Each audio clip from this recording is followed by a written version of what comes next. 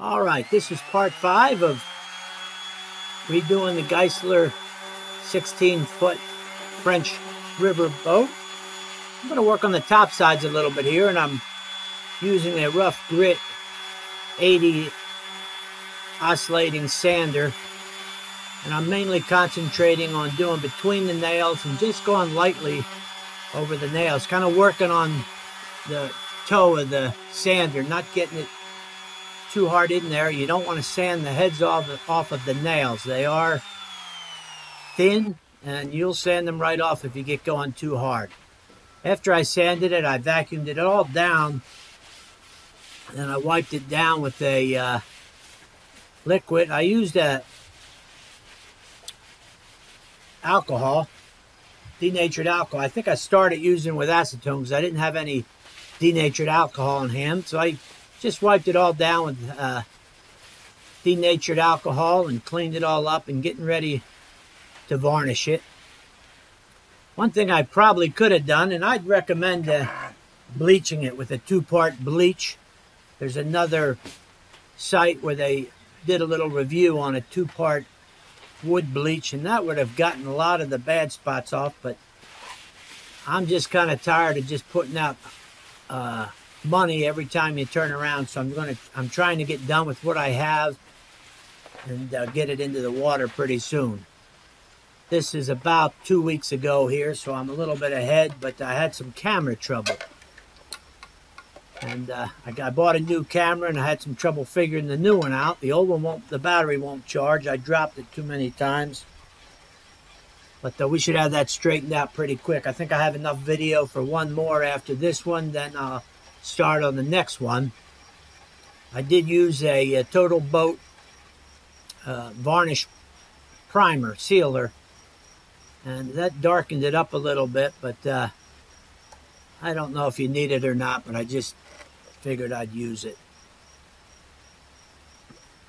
It was kind of interesting, Total Boat. When I bought the primer, they sent the mixing cups, the filters, and 2 foam brushes, which was kind of neat. I didn't expect that. So I guess I probably bought it directly off of the Total Boat. I think I got it on Amazon, but I think I probably bought it through Total Boat's site on Amazon. And the first coat of this primer did look a little bit splotchy, so I put a second coat on and it evened it out. One thing, the old numbers that were on there showed through, and if I'd have bleached it, that would have come out, but it just gives it a neat look with the old numbers coming through. So I just put it on with the foam brush. The foam brush wears out pretty quickly. I don't think I made it all the way through the 2 coats with the 2 foam brushes. I should have bought some more. I did have some cheap bristle brushes that I finished it up with.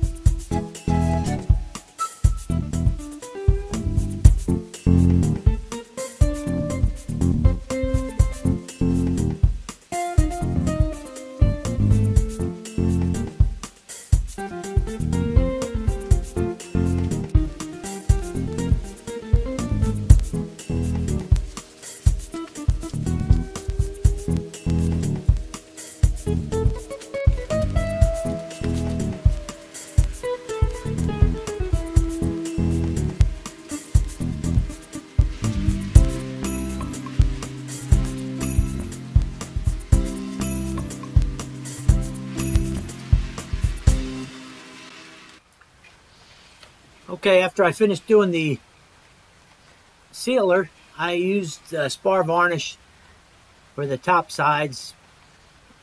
I was kind of surprised. It's hard to find spar varnish. You go to the big box stores, they don't have varnish at all. They have a polyurethane varnish, and I don't know what the difference would be, but I wanted spar varnish, so I had to order it online. I ordered this Man of War varnish. I really just wanted to get a couple coats on here for protection. Flipping it over and doing the other side, I just don't want it to get all nicked up and banged up.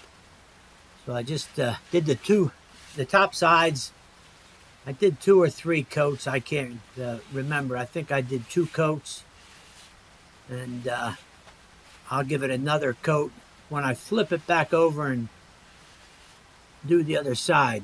I want to flip it over and do the bottom as soon as I'm finished with this top sides. They came out all right. Does have a little bit of a patina. I just brushed my varnish on.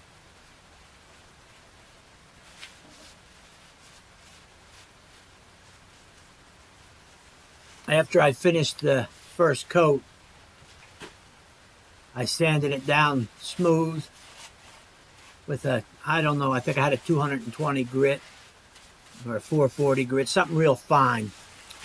Then I wiped it down with a Scotch pad to scratch any surfaces that didn't get sanded. And I put the second coat on.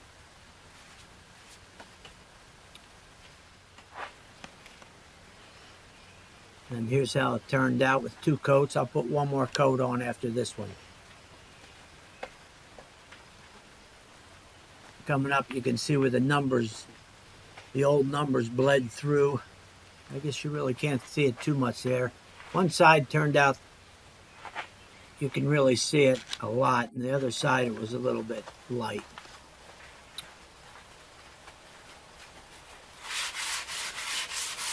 Here I am sanding with the 440. Then wiped it down again with the denatured alcohol or acetone. Acetone's fine, but it evaporates so fast. It's kind of an expensive way to do it. This is just to get the high spots out. And the sealer does leave fuzzy things sticking up, so this will take all those down and get ready for a second coat.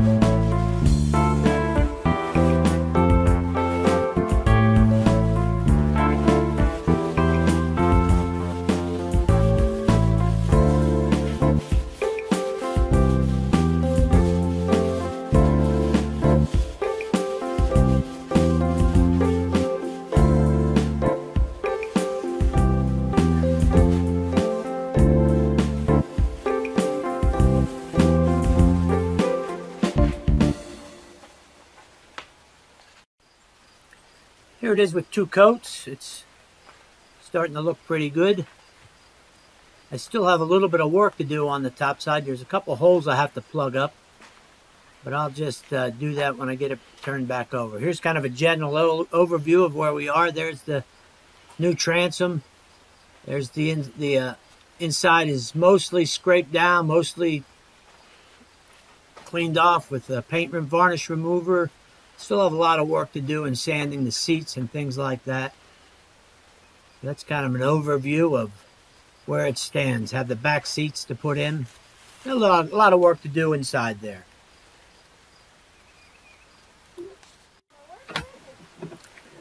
All right, got my helper here. It's time to turn it over and see if we can take a look at the bottom. I haven't even really looked at the bottom that well. I don't know what to expect. We're going to find out when we turn it over.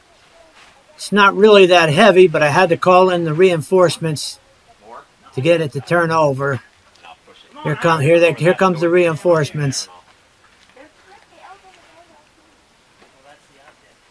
I guess the best way to do it was to get it all to one side and just flip it over. It's not that heavy.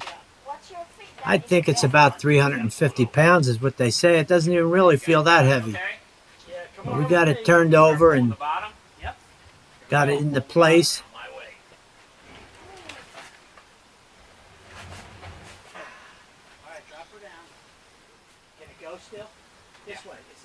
Just jiggle it around.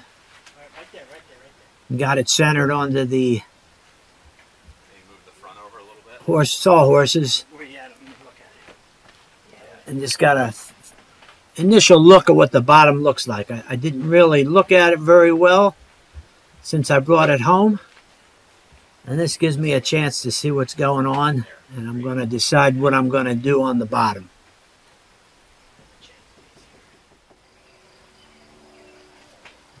The bow stem is pretty bad.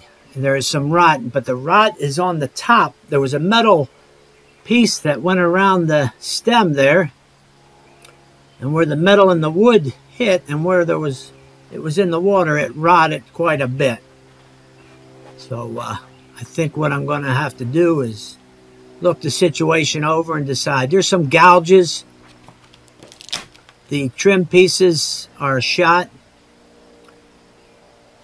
The two runners, they're bad. I have to take them off and replace them, but I think that will make it easier to fiberglass with those two runners off.